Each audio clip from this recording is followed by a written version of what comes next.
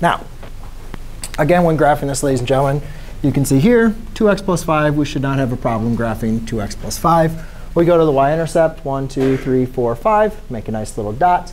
The slope is 2 over 1. So you can go up 2 over 1. Or you could go down 2 to the left 1. And either way, you see there's a graph that kind of looks something like that. Right?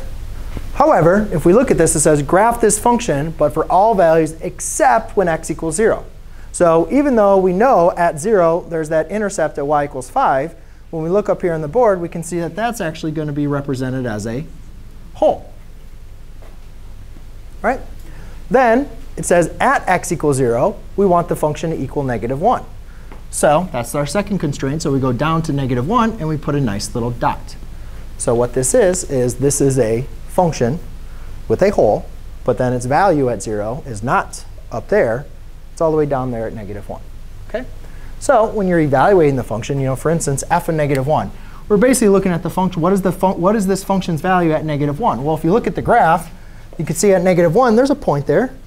Right? What is that value? All you need to do is plug in -1 into the function. You could probably see this on the graph. And what you'd see is that answer is 3. So f of -1 is equal to 3. If you want to do 5, well, 1, 2, 3, 4, 5. That might be a little too high off the graph for me to do. So the easy way to understand that would just be to multiply times 5 plus 5. 2 times 5 is 10, plus 5 is equal to 15. All right? Then, last but not least, is going to be doing f of 0.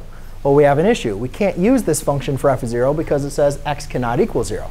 Well, if you look at the graph, what is the function equal to at 0? -1. No math is needed, or no algebra is needed. You can just evaluate equals -1. Yeah. Because that's what the function. Remember, the function contains both of those